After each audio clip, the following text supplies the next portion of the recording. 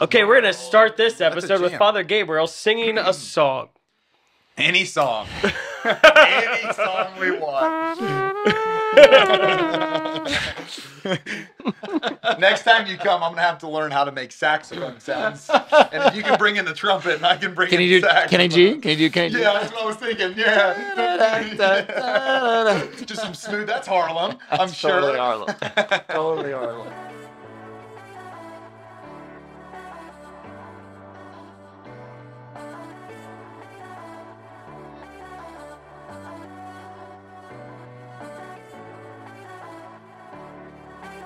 Hello and welcome to Beyond Damascus, the show where encounter meets mission. My name is Dan Dimite, and I'm joined here today with Aaron Richards and Brad Piron. Yes, sir. And our guest, Father Gabriel Emmanuel from the CFR. Come on, come on. Yeah. All right, so before the episode, you were making some weird noises with your mouth. Can we just can we start with that? I feel like don't that's a know what good you're way to talking start about. Radio.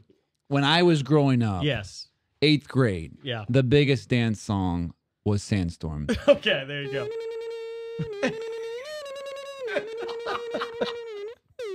Anyway, Nice. That's incredible. So these noises just come out of your mouth. I was number 7 of 8, so I had to find my way. Yeah. I found your niche. And I found my niche. Okay, so it was more about like as a child. I was wondering if it was like you were baptized in the Holy Spirit. Instead of speaking in tongues, you just start making like noises. I can claim that. Yeah, when the CFRs get baptized in the Spirit, they start beatboxing. There are as many gifts as there are individuals in the kingdom. That's It's amazing. possible. Okay, so if you're new to our podcast, this is a show where encounter meets mission, like St. Paul, who encountered Jesus on the road to Damascus and then was propelled to mission. We have to be missionary disciples who encounter the living God, but we don't stop there. We are driven to a life of full-time mission for the gospel. So this is going to be an incredible time. Father Gabriel's here with us. We're going to have a lot of fun. Brad, do you want to open us in prayer? Yeah, I can. Name the Father and the Son and the Holy Spirit. Amen. Amen. Lord, thank you for the gift that it is to be called missionary disciples. Thank you for the gift of mission, for all the ways that you send us out on your behalf to represent you in the world. And God, today, as we're speaking about this topic that's near and dear to your heart, this topic of mission, we pray that you would make us more like you as we listen to the wisdom shared here today. As we become more like you, help us to live more focused on the other so that we can bring all people back to you in the fullness of time. And it's in Jesus' mighty name that we pray. Amen. Father, Son, and the Holy Spirit. Amen. That's good. Yeah. So, Father, why don't you just start us with like sharing a little bit about, if people don't know who the CFRs are, like what do you guys do and who are you as a community? What do? We're not Star Wars. We You're don't not- do Jedi. Oh, we yeah, don't you do just Lord of make the Rings. noises with your We do make mouth. special noises. We Yeah. do make special noises. So Yeah. Franciscan Friars of Renewal began in 1987.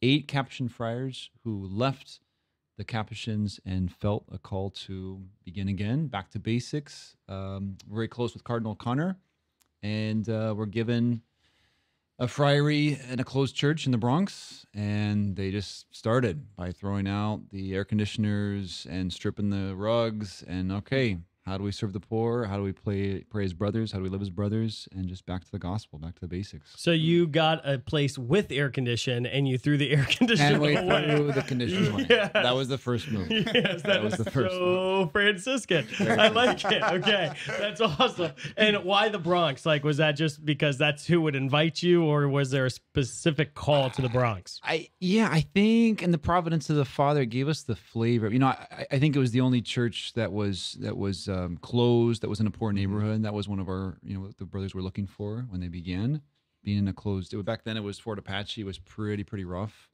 But it gave us the flavor. It gave us the flavor. Like even in France, we're les frères du Bronx. It's like the brothers from the Bronx. Yeah. And it gave us this. Just as Saint Francis, when he repaired the Portiuncula, or the angels, it was right next to our leprosarium. He was always maintaining close contact with the poor. For us, staying in close neighborhoods and poor neighborhoods is very, very important for us. So. Nice. That's awesome. And I love how you wear the CFR habit and you're part of that community, but also like, who are you as a person? Like, how did you encounter the living God, and how did Jesus capture your heart? Okay, we're gonna jump right in. Yeah. We're jumping right in. Jumping right in. I want to know. I want to know. Let's do this. Lay this foundation. I think I had a good foundation growing up. 7 of 8 kids. My older brother is a priest now. He was already religious when I was in high school. College, the game changer was my first retreat with a group called the Apostles of the Interior Life. Good community sisters. I don't know if you've heard of them. Really focused on college students developing their interior life. And so Sister Susan was, she could smell I was fresh. She knew I was ready. So I look back and just how she pursued me on that retreat. You want to go for a walk? Sure, sister. I had no idea what I was getting into. Should we go for an hour walk? We passed by the cemetery. Look at that. Time is pretty short, huh? I was like, oh, gosh. That's a good technique. I haven't tried that one. I'm writing down notes for missionary recruiting. By cemetery. She knew exactly what she was doing. Yeah. Exactly what she was doing. Anyway, so we're walking, and she just challenged me, like, do you know God's plan for your life? No, sister. And have you ever talked with a spiritual director? Do you have daily prayer? When's the last time you gone to confession? I went last semester, sister. That's fine. You should go every month. Oh, okay, sister. Like just this clarity and this really real tenderness, which she pursued me and invited me into this relationship to pursue with the Lord. That it's not just this thing I do on Sunday. But so that was, I would say, that retreat plus a good community of friends at Notre Dame there, and changed everything. Really changed everything. It's amazing. I love that the way you describe Sister Susan, because I feel like sometimes our conversations with people when we're like leading them in discipleship is a little reactive as opposed to proactive, where it's like kind of like, hey, how are you doing? And you just kind of react to what the person throws out there. But it sounds like she's like, I know what I'm going to ask. She went like, in. do you know God's plan for your life? Like that's pretty proactive. That's a bold statement. Very bold. Yeah. I love that. Brad, what do you do when you're like walking with someone? You don't take them to a graveyard. We don't go by the cemetery. What's your approach? No, well, there's a couple different things. I think as I'm thinking about approach, one thing that I think is amazing is that Father Gabriel is bringing up when it comes to CFRs and about his life individually is that you have to meet a person where they're at, right? Like you have to, like at a college campus, right? There's people that have a way of life at a college campus and you engage them in what they're doing then. That's what I love about the CFRs is they actually committed to the Bronx, right? They started living life in the Bronx, and that actually from there provided their call because they were living life to the full where the Father had them then. So the first thing I try to do when I'm getting together with college students is to really ask what they're doing. Like, how are you getting involved on your campus? Like, are you involved in Bible studies here? What's discipleship look like? Like, do you have a small group that you're meeting with regularly? Like, what's your life look like in that? And if they're not investing there yet, encouraging them to invest there, because as they begin investing there, that missionary heart will begin developing, right? Like if I'm investing in the student center at my campus, I start to see areas of need and I'm like, wait, I have a gift for that area of need. And then I start filling that need. And so I think there's this importance whenever we're actually proactively seeking someone out.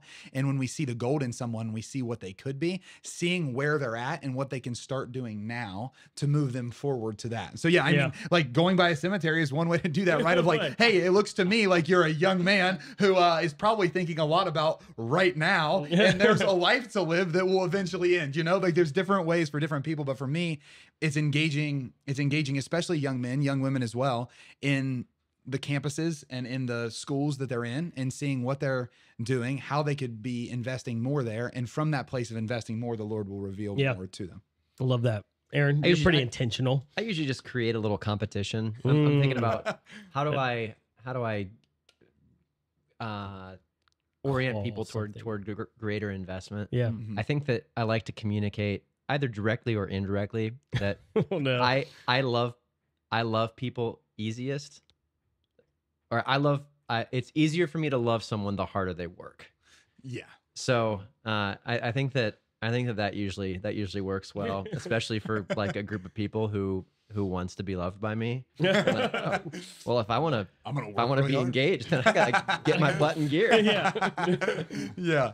Except for the person who's like, I don't care what Mary loves me or not. But I don't want those ones here anyway. You don't love me, leave. No, that's awesome. Yeah, so this is work. Actually, this is a really fun time because I'm sure Father Gabriel, I see you doing Sister Susan's technique all the time. You're always on these walks with different missionaries around our campus. And right now we're at our Equip conference, which is, how many missionaries do we have present this week? It's like 240. 240 missionaries for and we're like preparing them and ready to launch them into a summer of mission. So it's been a pretty fun conference. What's been your favorite part, Aaron? I have loved the opportunity to be a part of our worship team. Oh yeah. Our times of worship this week have just been totally off the hook.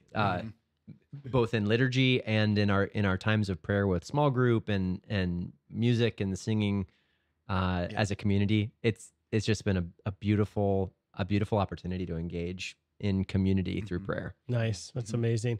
Yeah, I've been really just inspired. Like even like we've been doing this thing for a few years now, and it's like no matter what, the Lord's making all teachings new, and there's like this refreshing spirit where it's like, oh well, we've actually covered this before, and yet it's like he's taking us into new depths, and I feel like we're it's just like deeper and deeper and deeper. That whole idea the Lord's calling us further in, put out into deep waters, which is really fun. It's so easy to grow complacent with. It's like, oh, I've heard this before, and it's like, no, the Lord's actually, as a community, I feel us moving deeper into his heart. And even with a fresh group, a lot of the students we have here are here for the first time. Yeah. And they'll be serving as missionaries for the first time, and to see that, like, the content and formation that you're receiving this year, it's better than what our crew received last year, right. or the year before. Yeah, because as we are growing as a community, like we're always able to offer the best of what God's saying now, which is really cool to see. Us grow. I love that. That's God give us a whole church, so that's the reality, right? Well, that is the church, right? The church is ever ancient and ever new, so that as we still tie ourselves to all of those elementary principles, like what the CFRs were doing when they stepped out and said, we want to get back to these gospel basics.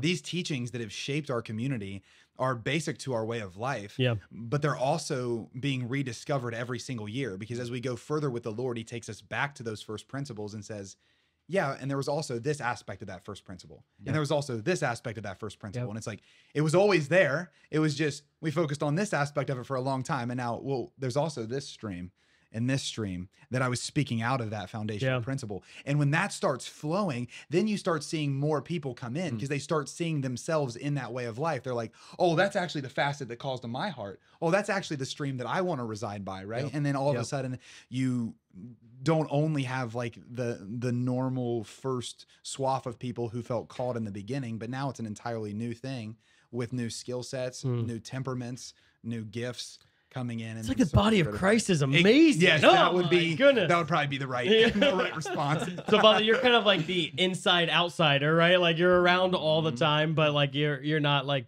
a Damascus missionary, clearly. And so, what's been your experience of Equip so far? It's just it's so easy to be a father here. So easy to be a father here, and it's I think the pressure is off because I don't have to do any talks. I preach most days.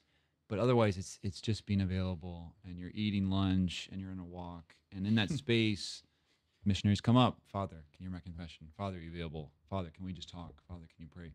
And it's so easy. They just draw it out of you. Draw it out of you. It's so life giving. Perpetual invitation to practice what you're best equipped for. And there's been a unique. I was a little bit nervous coming in, because last year we had Father John Ignatius, we had some heavy hitters, Father Jay, Brother Priest, who were with there the whole week. This year it's like, it's just me. Yeah. But it's been this affirmation of the gift of the priesthood, because there are moments, oh, I'm the only one who can celebrate Mass. Oh, I'm the only one who can give this blessing. Oh, I'm the only one who, it's like, I can only hear confessions. Okay, 250 missionaries. Let's go. I'm not going to sleep tonight. St. John Vianney, pray for us. That's amazing. I was talking to a missionary earlier today, and he was just sharing about this moment. It was like 4 years ago. I was at this conference, and as you were speaking, the Lord like put this like hunger and desire for mission in me, and he's like, I was amazed because I grew up in the church, but I never heard anyone speak about mission. And it was so neat how he was speaking about just like, he said that like something clicked, and it started a life of mission for him. And I was just thinking about like that idea that we're all called to mission, but it's possible to go to Mass week after week after week and almost do the Catholic thing with ever having that trigger inside of you click to give you a heart for the lost, right? And I thought today with Father, because your guys' congregation's so good at seeking out the lost and spending time with the lost. Like Jesus, he says his mission was, he says, like, I've come to seek and save the lost. And so maybe we can just spend some time today talking about, like, how are we called to seek and save the lost? And how maybe listeners, if this is your time in, if you've been living the faith, but you haven't had that moment where there's been this, like, something clicking inside of you to say, I want to seek the lost. I want to give my life for the sake of mission. Like, I think the Holy Spirit really wants to touch hearts today and actually transform lifestyles today. Yeah. And can we paint a picture just for what it means to be lost? Like, we as a people were not made to be lost. Yeah. Like, I don't know if you've ever been in like a big city and you see a child that's lost from their parents. Oh, that's a disaster. It's so heavy on your heart, because even when you go in to help, there's so much anxiety and chaos happening that your help can almost be a detriment at times, because the state that they're in is so foreign to what they were supposed to experience. Right. And so I think that, like, to shape this conversation, something that was on my heart as we were going in is just like, we weren't made to be lost, because when we're lost, our perspective is entirely different than as it should be. Yeah. And so whenever we're thinking about going in to seek and to save what was lost, it's actually to bring things back into right order, right? That, like, when you see that young person that's separated from his or her parents, right? There's a lack of protection there, right? There's a natural inclination to begin having to fend for yourself. There's a beginning of distrust happening, where who can I trust around me? Like, does that not sound familiar in our day-to-day walk with what we see in the world? That's really good. Right? And so when we paint that picture, because I think sometimes we hear this idea from scripture, this idea from the radical saints of our church of, let's go seek and save what was lost. And then we think to ourselves, well, yeah, but that's a really good calling card, and I think that they'll get found, right? But then when we look at, like, no, that state of being lost is an urgent state. It's always an urgent state. When I see that little one, the first thing I want to do is give them back to their parents. I'm like, I would love if I could find them right now. Yeah. Right. And if we could carry that same heart today as we introduce and kind of, I don't know, wrestle with this conversation, I think that'd be appropriate and good. I'm not sure if it's where the term originates in scripture, but I know that, like, Jesus also speaks that I've come to save the lost sheep of the house of Israel. Like that. And as we're speaking, I'm thinking that we talk about the imagery of the shepherd and the sheep that Jesus speaks of in John chapter 10, that it's very much an affirmation of our identity, that when we see ourselves as sheep who are oriented to the Lord in such a way that we depend on and we are guided by, our identity is formed by his word, right? That for a sheep to be lost is really a scary place, because it's a separation of the identity. It's like the sheep and the shepherd, they really can't be separated, or else, you know, how ridiculous is a shepherd without sheep, or a sheep without a shepherd? And like to be lost really implies that, like, there's a lot more going on than just you've chosen a different path. But there's actually, Brad, as you were mentioning, like there's a whole separation from my security and identity. Yep. It's interesting. I think it's funny how the Lord also equates finding the lost with joy, so that there will be more joy in heaven over the one lost sheep that is found, or the lost coin, right? That once that lost coin is found, and I think it's interesting, because a mark of the CFR community, a mark of our community is just joy. That I think when your heart is oriented towards seeking the lost authentically in the Holy Spirit, you don't have hearts of despair, but you actually have hearts of joy, because you're pursuing those lost souls, and you're seeing salvation fall upon them. Well, if you use the example of the little one, you take that little one, you give them back to their parents. What happens? You walk away with a swagger. You're like, so excited. Well, but then look at the kid. The kid never knew how much they loved their parents. Yeah. There's something in that moment that has them love their parents in a way that they wouldn't even have loved them had they always been with them. Oh, happy fault, right? Yeah. Like, when we bring them back, something happens to everyone involved. The parents are like, oh, like, you know, like the father's like, you're home. It's like the prodigal son, right? It's like, oh, there was a place and a room that I had set apart for you, but I wouldn't force you into, that was empty without you. And now you're back, right? And the kid's like, yeah, I'm back and I'm excited. And you're like, I was able to be a part of that, and that's unbelievably amazing. Yeah, awesome. yeah. I mean, to watch that hug at that Yes. moment, you're just like, whoa. Yes, that matters. That has to matter. Yeah. We know it intrinsically that it matters. And so, Father, what, like, you guys are all about this as a community, and like, how would you see the lost? Like, who are they? Yeah, you don't have to go too far in New York City. Yeah. You know, they're sometimes it's a lot of our neighbors are regulars. They live in government housing right next to us. A lot of them have material means. They're on Social Security. They have cell phones, and yet they have no contact with their family. Some struggle with mental illness, drug addiction, and they're just kind of living, but they're not. They don't know who they belong to.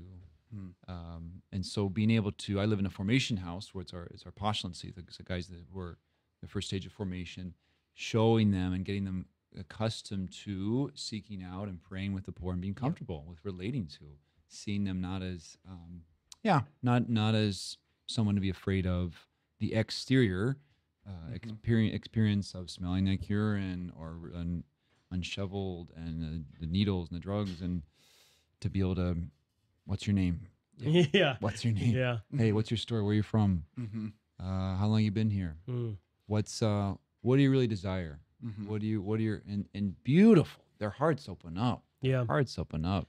Well, you know, so I mean, your vineyard is the Bronx, but so many of our listeners, their vineyard's probably a suburban neighborhood, and from the Father's perspective, there's probably just as many lost sheep in those neighborhoods as well. People who don't know who they are and they don't know what their purpose in life is. I love how Sister Susan asked you, "Do you know God's plan in your life?" And if you don't know God's plan in your life, you're truly lost. Like, where are you going? Like, you have no direction, and if you don't have direction, like you are the definition of the lost one. And but to see the lost not from like, to be able to help those friars in formation to see from the Father's perspective that these aren't like a problem over here, or they're not drug addicts. They are truly their children. They're God's children who are longing for His embrace, and He more urgently is longing for their embrace. I think even going back to the parent analogy, like when you lose a kid as a parent, you're kind of a little messed up for a while. You know, like you freak out, and not that I think the emotional turmoil that may go through a parent's heart isn't the emotional turmoil that God the Father would experience since He's God. But that pain of am I gonna be able to hold this child again? Like the thief comes to steal, slaughter, and destroy, and the enemy has taken God's children from His hands, from the garden, and that the Father, He has this hunger of like, man, am I gonna see their face again? Am I gonna hold them again? Are they gonna spend eternity with me? That hunger that the Father would have to be reunited. Yeah, and let's talk about the Father's heart for a minute in that as well. That like, in the moment where the Father sees a son or daughter who is lost, the Father is no longer thinking about all the things that led to that son or daughter being lost. They're thinking about the status of here and now. And I think that would do us so well as church, that when we look at the world and we see those who are lost, a lot of times we can think about all the things that led that person to the moment now of being lost. And those things need pastorally cared for over time. I'm not denying that. But what I am saying is, if we can focus in that moment at the fact that they're lost, whether it's their fault, someone else's fault, a combination of a bunch of people's fault, no matter what, they're in this status of being lost. And the Father, when His heart goes out to them, He sees them right where they're at, and He sees a connection point, right? Through His Son, Jesus, through the gift of the Spirit that we're called to carry. And so what we want to be so well to do is to see that person who's lost, see them with the heart of the Father, say, all of the things that got you here, those are so secondary, because you are here, and I want to bring you here, closer to the Father, to the one who's looking for you, who hasn't taken His eye off of you, and who wants you back. Dan, I know this orientation toward ministry is one that's been really passionate for you for a long time. Where did that get kickstarted in your heart? Yeah, I don't know. I mean, I would say, I think the kickstart was probably twofold in 7th grade, where seeing the I went on a mission trip to Cranks Creek, Kentucky, and it was just hanging out with the poor in the Appalachia area, realizing that they had more joy than most people I knew, and that they had joy because in every conversation they were talking about the goodness of God. And I think there was this hunger to actually, I just seeing God's face in them and wanting to be with them. And I would say they weren't necessarily, I wouldn't classify them as the lost. They were just the poor, right? And but then coming home from that mission trip, then finding my friends who over the next few months, for whatever reason, in our 7th grade class, we had a number of students, guys and girls, that were cutting their wrists constantly, and seeing my friend and another friend with scars on their wrists, and then hearing about one friend who wasn't at school because they OD'd on pills and they were in the hospital. And it was like, whoa, what is going on? And I think just that, going to my mom in desperation, like, Mom, like, what is going on with my friends? Like, why is everyone so hurt? And having seen Jesus and the joy that Jesus brings, then knowing the desperation that, 12-year-olds were in, there was something that triggered in me. Like, I want to live my life for the sake of others, to bring them the joy of the gospel. Yeah. Yeah. I think there's something also just really beautiful of like, if you love Jesus, you want to give him what he's asked for, And so I think that the fire has inflamed over the years, the more I've fallen in love with Jesus, because I think it's his greatest desire is, his entire purpose was salvation of souls. And so if I can enter into his ministry and give him what he's asking for, like, that's what greater joy is there. I love that differentiation you made between the poor and the lost, that blessed are the poor in spirit. For they will see God. The poor and the lost aren't necessarily equatable, but there's things that both sides kind of show us in the poor, that they can actually be joyful and have abundance in the Lord. And those with everything can actually be lost and find themselves hidden behind all the possessions they have. But I wonder, Father, you're obviously engaging the poor often, and also engaging the lost often. So I guess when you hear that differentiation, like, what comes to mind, and your experiences with the poor, and then experiences with the lost, not mutually exclusive or inclusive. Right. Yeah, they teach you. I'm just thinking, one of our neighbors who's known us from the beginning, Stephen Barnes, has been on our block for 30 years, and he was raised Baptist. He was he's talked about openness to becoming Catholic, but he's gone to some of our ministries, gone to Catholic Underground. He loves adoration. Every prayer now he ends with a Hail Mary, and he has this boldness in praying. Anytime he sees the brothers, any street corner, brother, let's have a word of prayer, right there. Let's have a word of prayer, and quiets the neighbors. Quiet, everybody, quiet. We're praying, quiet, and close his eyes. Lord God, you say a prayer. And then every prayer, Hail Mary, full of grace. And then close. And every time he finishes and he looks up, wasn't that wonderful? Wasn't that wonderful? It's like, he's got it. He's also an honest prayer warrior. There was a time where I dropped him off after Catholic Underground. We had a night of adoration and praise and worship, and dropped him off. We had some extra donations from benefactors for some Chinese food, and so I'm like, Steven, would you like some of our food? Yeah, I'll take some. Here, take some. I'll get some Chinese food. Any salads? Okay, take the salad. I see him the next day. Same thing. I'm walking my car. Father Gabriel. Yes. Can we have a word of prayer? All right. We start praying. He says, Father, we thank you for my friend, Father Gabriel, for that kind food he gave to me, even though that salad was awful. We start cracking up. No, indeed. It was a nice gesture, but it was terrible. In Jesus' name. In Jesus' name, amen. Hail Mary. That's awesome. So how do you're in a formation house, so that's got to be fun to watch these like guys come to the formation house for the first time in the Bronx, what do you do? Number one, how do you teach them to reach out to the lost? And then secondly, how do you help foster a heart for the lost in them, right? Because I'm sure even the best of them come with a little like this oriented towards like me, right? Like there's this, So how do you help foster that hunger in them? Yeah, it's the brothers provide such a beautiful example. It starts out real simple, just coming with us. Okay, let's make some sandwiches, let's get some coffee, and go out. We know some spots in the bridge. You can go to parks. Sometimes it's we have a cafe in the friary, and it's so relational. It's so relational. And when they start getting that peace, okay, I don't have to worry about what I'm telling them or how I pray. Let's start with relationship. What's their name? What's their story? And building that over time. Can we pray together? What's something you want to pray? Like everyone has a prayer intention. Everyone. Yeah. There's something you want to pray for today. Every time, the most beautiful intentions that come out. And then it's when you start in your neighborhood, then they have a heart and eye for seeing them. When you come out of St. Patrick Cathedral and there's a guy with a sign looking for money. Okay, boom, they zoom in. You're on the subway. Someone's asking for money. What's your name, brother? Who has asked them for their name? You know, the whole day. Who has stopped and given them some time? So it's been it's beautiful to see the maturity of as part of their healing is going out of themselves, is seeing the eyes with the eyes of the Father of, okay, here's my brother in front of me. And it's so Franciscan. St. Francis talks about in his testament, looking back on his conversion, the lepers were so important. What before, he says, what before was bitter in body and soul became sweetness when I encountered them and I embraced them and I kissed them. So it's like, this is the Franciscan process. You know, what before is like, how do I relate? How do I interact? This is uncomfortable.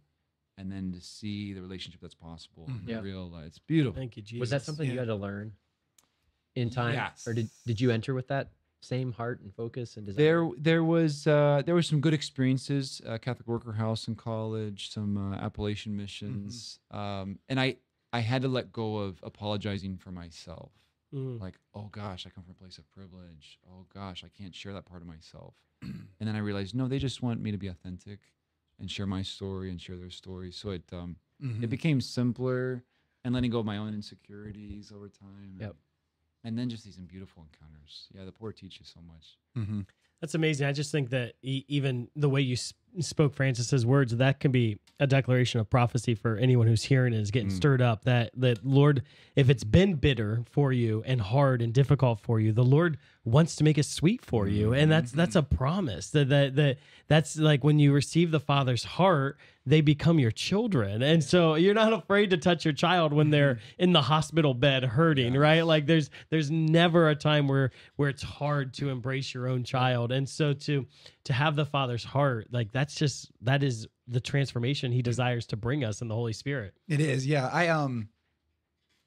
As I've been listening, I was thinking about just the phrase that we keep using from Jesus, that He came to seek and to save what was lost, and I had never kind of divided the two verbs that He's using there, right? That he came to seek the lost and to save the lost, and I wonder if there's a certain kind of lost that He's seeking and a certain kind of lost that He's saving. Because there's sometimes those who are lost in the shuffle of the world who, when sought out, teach us something about God we never would have known otherwise, right? Which both of you are speaking to. So when I seek those who have found themselves lost in the world, so those in Appalachia or those on the street corners in the Bronx, they might know the Lord unlike anyone I've ever met. And when I seek them as the lost, there's actually a part of me that's lost that gets found again, right? Yep. But then there's another group that's actually lost from the fold of God who Jesus came to save, right? And oftentimes those people can be found right in the heart of being found in the world, but being lost in the family of God. Yep. And so it's just interesting to me that Jesus, because I've always just thought of that statement kind of redundantly. And again, I'm just externally processing as I'm thinking about it right now. But He came to seek and to save what was lost. I'm sure that's true with those who are lost from the family of God. But I'm wondering if we take those two verbs, those two actions of what Jesus is doing apart, and we think about this differentiation between the poor and the lost, that sometimes in the poor, they're as found as anyone we've ever met. They're just lost in the world. And sometimes the ones who are so involved in everything in the world or are as lost as anyone we've ever met. I was thinking back to when Jesus, I don't know if it's the first time He says this in the Gospel of Luke, but when He sees Zacchaeus, right? Zacchaeus, like he has wealth in the world. Like yes, he's kind of like not, like he's not super accepted by his people, but he's doing okay, right? And but he's hiding, and Jesus finds him, and He says, "I came to seek and to save what was lost," right? And he seeks out, and Zacchaeus is like, "I'll give back more than More what than what I I had. more than what I Like, had. Yeah. it's irrational. And so there's something about like, well, was that generosity already in his heart? And when he was sought out, did that generosity come to the forefront? And did that save him by the fact that he was sought out? And like just looking at that interplay anyway. Yeah. And I think that what you guys are speaking to, so many people can relate to, that we've met people who seem to have nothing, that have a widow's mite, but they add something so valuable to us and help us find something in ourselves. And then we've seen those who I think the Lord's developed my heart for, that have so much available to them, but man, behind that, it's like what satisfies you though? Yeah. And it's like, I'm not sure if you've found that yet. Yeah. I think even, I mean, I see the fruit here in our missionary program too, that we'll have a lot of individuals who will apply for our full-time program who don't really yet have a great love or heart for the type of outreach that we do, right? That there's not a huge focus on youth ministry outreach. But as you say yes to mission, your heart is transformed and oriented toward the heart of Jesus, right? So like it all goes in cycles. So, like if you're finding that you feel like there's maybe a lack of focus or a lack of proper orientation of heart, like all the better reason to say yes to mission, to engage yourself in a place where I know I'm going to be stretched, but I'm going to be perfected and brought closer into relationship with the heart of Jesus so I can carry it as my own. Yeah. What's that been like for you to see that transformation over the months and years to see? I think it's awesome. You know, the one of my very favorite things to see every year, and I'm sure these guys can affirm that, is that our second year full-time missionaries at the start of our second mission year in September, October, it's like they're a completely different person from the awesome person that they came in as the year before. And there's a certain maturity and a diversity of scope and vision, and kind of the rough edges have worn off a little bit. And it all boils down to the fact, like I was learning what boundaries I could push in my first year here to stake my own claim. And now I realize I'm a part of a community, and my job truly is to invite others in.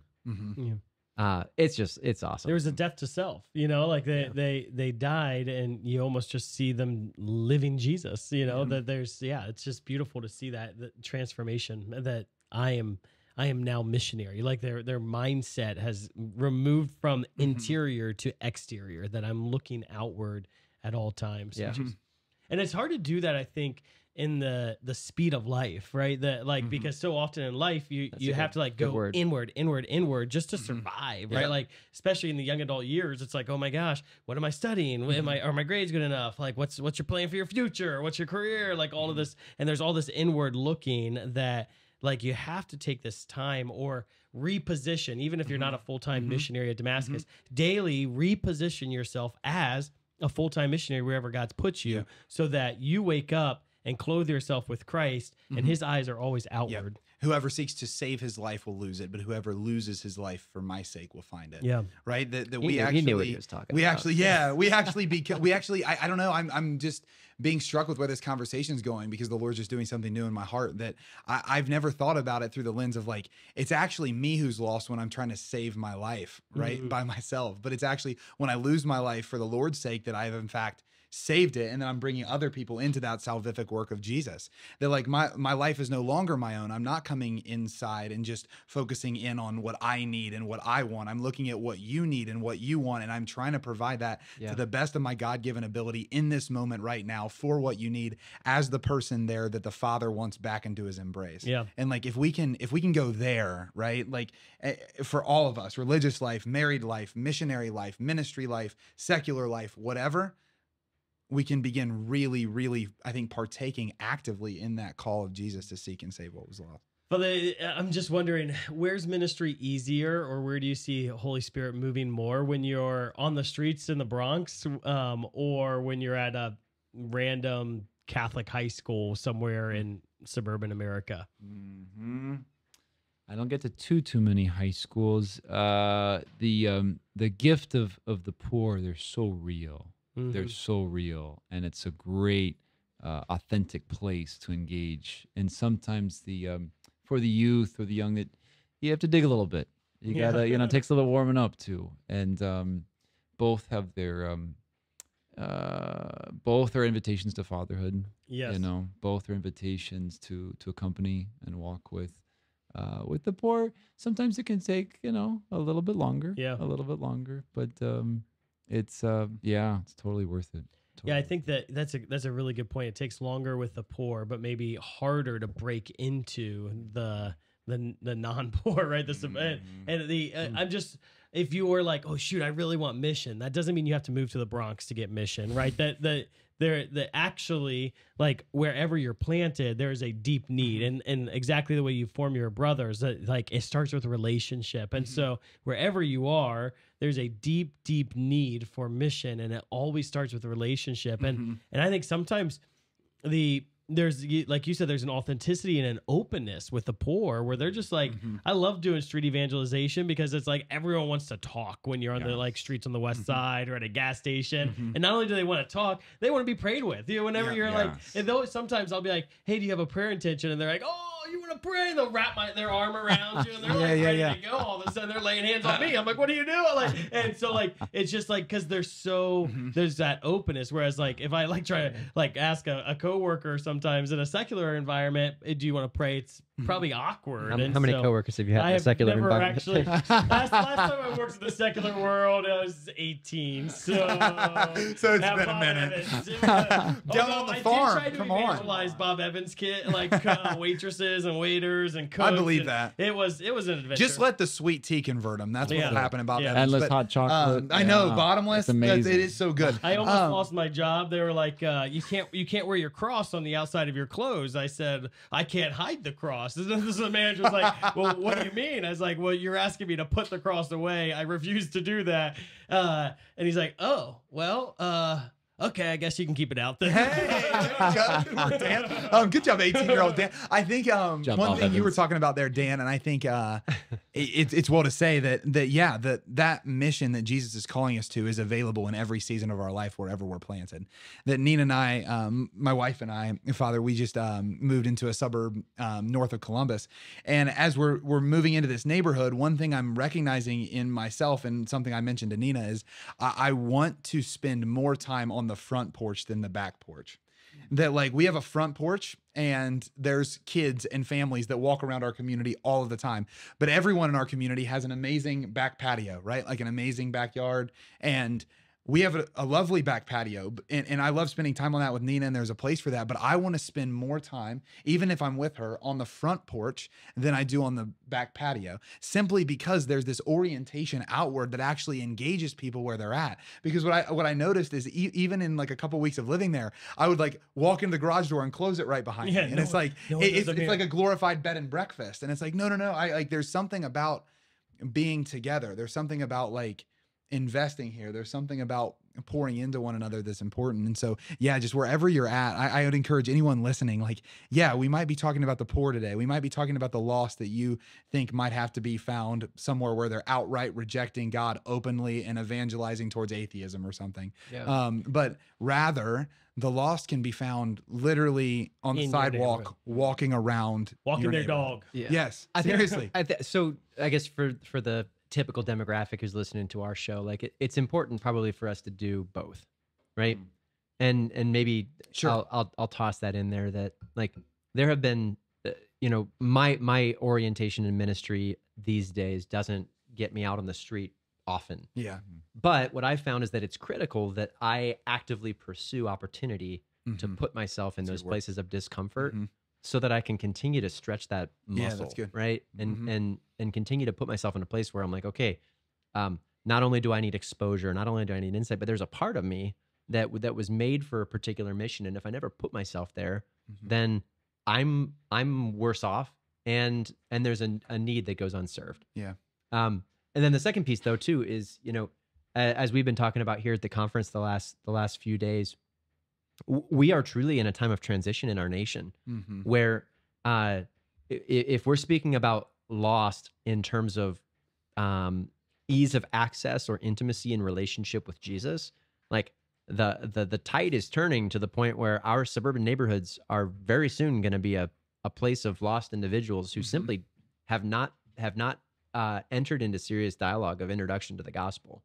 So like we need to be on mission both in our place of comfort, but also, I mean, seek out opportunity. I'm thinking here in Columbus, whether it's that mission trip in the Appalachian Mountains, or whether it's meeting up with an urban outreach like Urban Encounter. Thank you. Or it's which gas station do you go to, right? Like we were driving home from ballet one night, and my 13-year-old daughter, she says, "Dad, why do you always drive through the scary neighborhood instead of taking the freeway?" And I was like, "Sophia, because the scary neighborhood is so beautiful, right? That I love to see the broken windows. I love to see the boarded up homes. I love to see the people on the streets, because it gives me the sensitivity of the heart." And so when I'm not with Sophia, right, I take those same streets, I stop at those same gas stations, and those are the people you relate with. So your windows are down, and you're able to talk to them and get to know the homeless person's name, right? And you're able to stop at that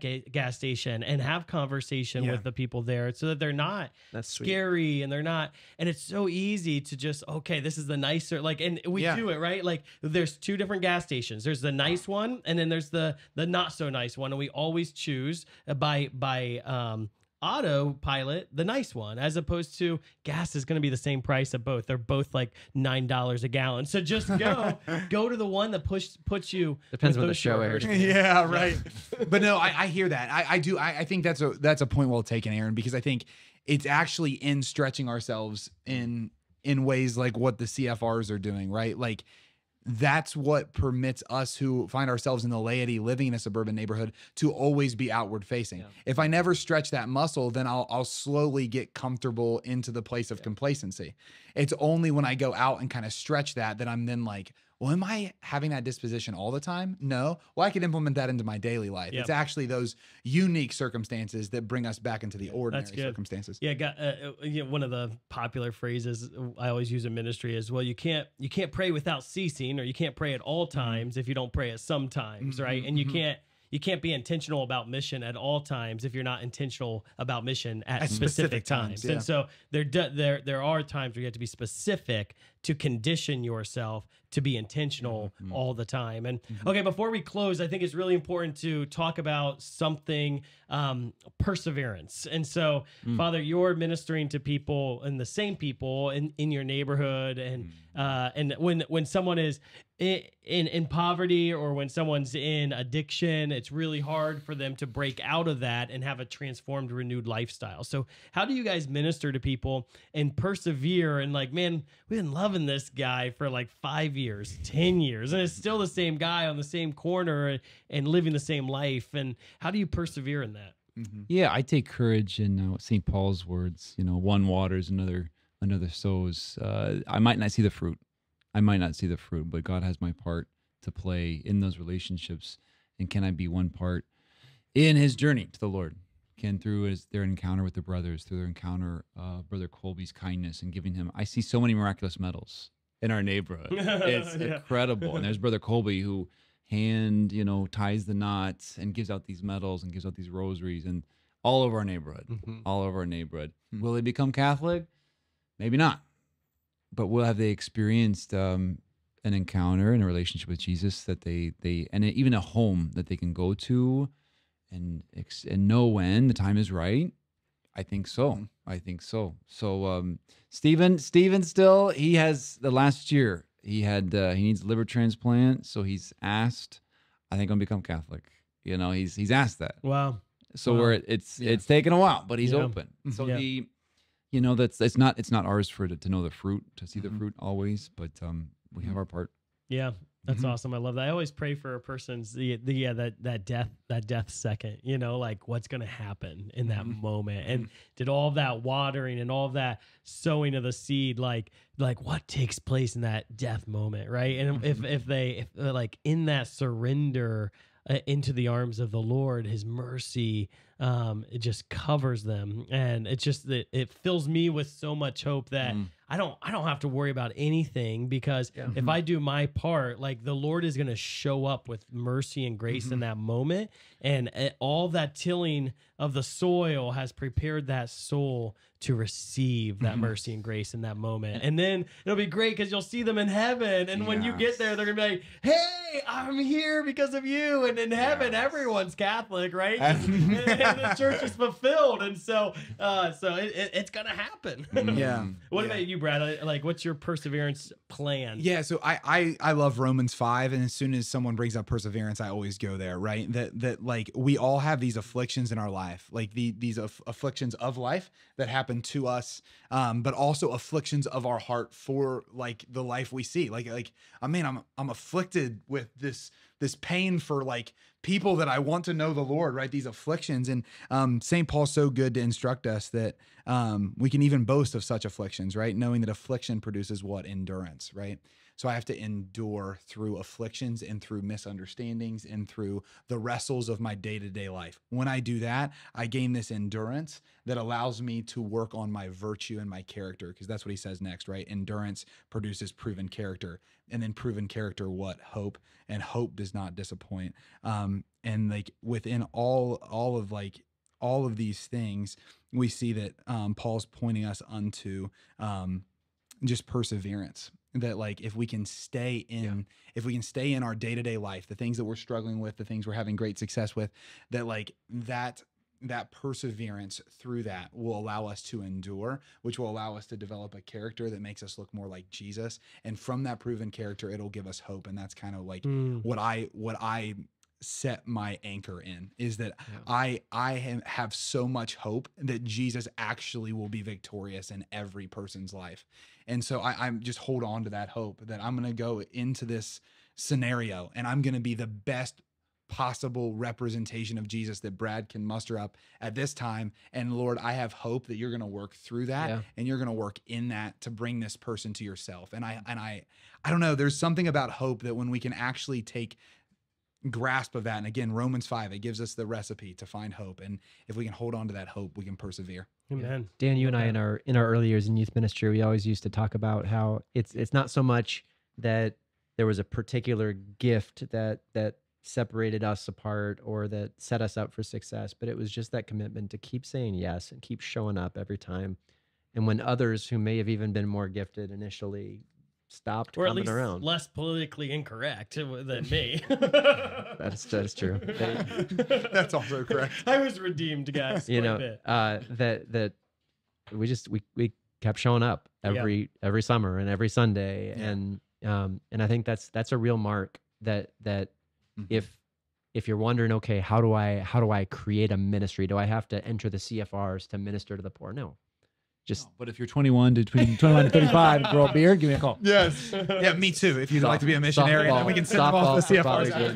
We have the Damascus missionary recruiter and we have the vocations director for the CFRs. This is dangerous. Do you think this is accident? Check the show notes to learn more. Yeah. Anyway, that's a sweet word. Just keep doing it, man. What's the answer to successful ministry? Never give up. Never give up. Show up every day. Show up every day. Yeah.